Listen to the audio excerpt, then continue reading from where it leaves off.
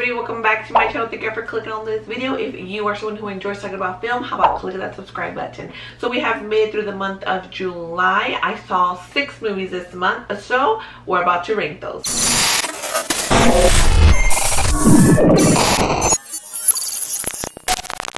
As a reminder, in the month of July, I was pretty much just doing ranking videos. So out of the 6 movies on my list for today, I only have a review for 1. And then at the end of the video, I'm going to give you an update on what I'm planning on doing for the month of August and possibly September. But let's go ahead and get on with July's rankings. I'm going to try to do this video as best as I can without my glasses, but I think at some point they may end up coming on you. If they're just going to, I cannot see my screen. So first up, looks like it's Animal Crackers. I actually just saw this movie well, technically, no, I did. This morning I finished it, right? I don't know, you guys. It took me 2 days to finish this movie, so that could kind of more so tell you where it's gonna be at. Now, Animal Crackers was initially released in a animation international festival. I can't remember which one, back in 2017. It was released in China 2018, and it had a US release date, like several US release dates. Kind of think about it like New Mutants. It just kept getting bounced around, financial deals and everything. Finally, Netflix picked it up and it was released on the 24th, I believe. It is a cute movie, you guys. It is. I'm gonna give it that, but when it comes to animation, I've said this a few times, I'm not the intended audience. So it is for kids. So that's obviously where it's gonna go. Yeah, I'm sorry, you guys. I'm not gonna be able to do this without my glasses. It's gonna go into the for kids section because it is a super cute film for kids. Now, this movie is about some magical animal crackers. If you eat the lion cracker, you're gonna turn into a lion, octopus, you know, so and so, so and so. The concept of it is cute. We're in a circus, which I think really kind of goes well with what they're going with, just because I don't really know how turning into animals might fit too well with like other circumstances, but the human turns into an animal to perform their act and just kind of make the circus that much better. It's a Netflix film, so you're not gonna waste any money. So I think if you do have kids between the age of like 2 to maybe like 7, 8, they're gonna truly enjoy this film. Maybe older, I don't know, but kids these days just grow up so fast, who knows. But if you want to, I feel like if you want to add some little extra cool like parent points, get yourself some Animal Crackers, honestly, because I feel more than likely your kid is gonna want some Animal Crackers after watching this, because they're gonna want to play of, oh, I'm gonna be a tiger, I'm gonna be giraffe, and I'm gonna be so and so, and like even make it into like a family, like, you know, movie night and game night at the end. I think you guys can have a lot of fun with this. But let's go ahead and move on to another Netflix movie, Desperados. That one honestly was just forgettable. It could be You Tried as well, but I'm not going to be that mean today, and we're going to put it into forgettable. This movie, honestly, you guys, was pretty terrible. I really should put it into the You Tried, but again, we're going to be nice. I feel like this movie might have worked like in the early 2000s or even the 2010s, but like we're in 2020, and it's like, no, we should be having like more strong, independent, badass women films, which we have been getting a lot of.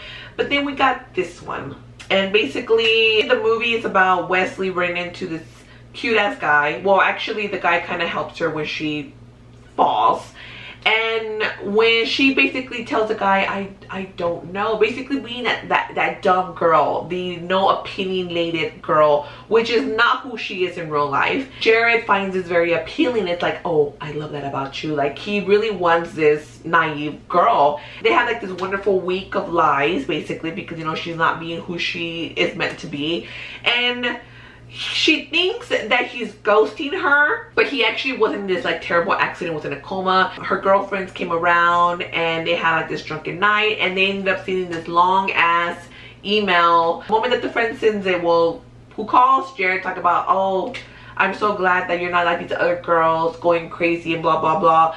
So he's in Mexico, so the logic thing to do apparently in this time around is, we're gonna fly to Mexico because, you know, he's in the hospital. We're gonna break into his hotel, we're gonna delete that email. So that's what that movie's about.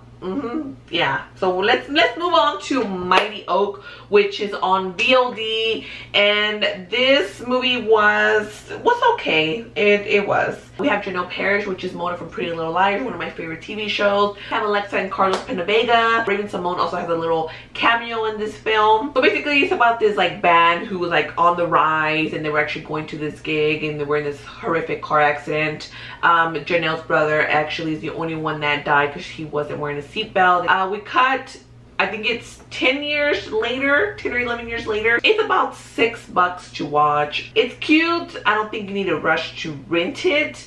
It did make me cry. But if you do believe in like reincarnation, you may enjoy this film. And up next would be Palm Springs, which is actually the only movie on my list that I do have a review on. If you've seen my review, you know how I feel about it. Honestly, wow, it was such a great movie, you guys. Really is. It is on Amazon. No, not on Amazon. It's on Hulu. It's another like time loop movie, you know, like Edge of Tomorrow, obviously Groundhog's Day. I won't go too much into it, you guys. I do have a review on it just so you can get more of my full thoughts about it. I'll link that down below like I always do if I do have a review on my videos.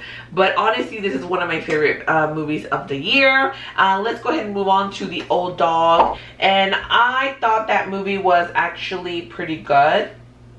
Now, me personally, I prefer this movie over Extraction. I wasn't really that fond of Extraction. Basically, Charlize Theron is a freaking badass. She's like immortal. I mean, she dies. They all die, but then they kind of come back to life. There's a scientist who wants to get them to experiment on them. Not your typical like villain, right? But it's kind of like, you know what? We should be afraid of these like smart people, because you don't know what the hell they're trying to invent. We don't know what they have. They could have some sort of like serum and just boom, that just inject you. I did mean to do a review on this movie, but I didn't quite get to it. But I am looking forward to the sequel.